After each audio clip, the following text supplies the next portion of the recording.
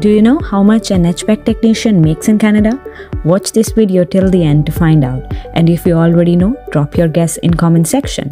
So hey friends, welcome to day 2 of my 100 skills in 100 days challenge. Today we are exploring this in-demand career and how to get started. So HVAC technicians install, maintain and repair systems that manage heating, ventilation, air conditioning and refrigeration. Becoming an HVAC technician in Canada is a clear path.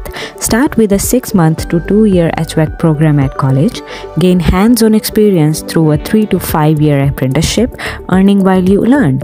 Most provinces require a Red Seal certification to work independently.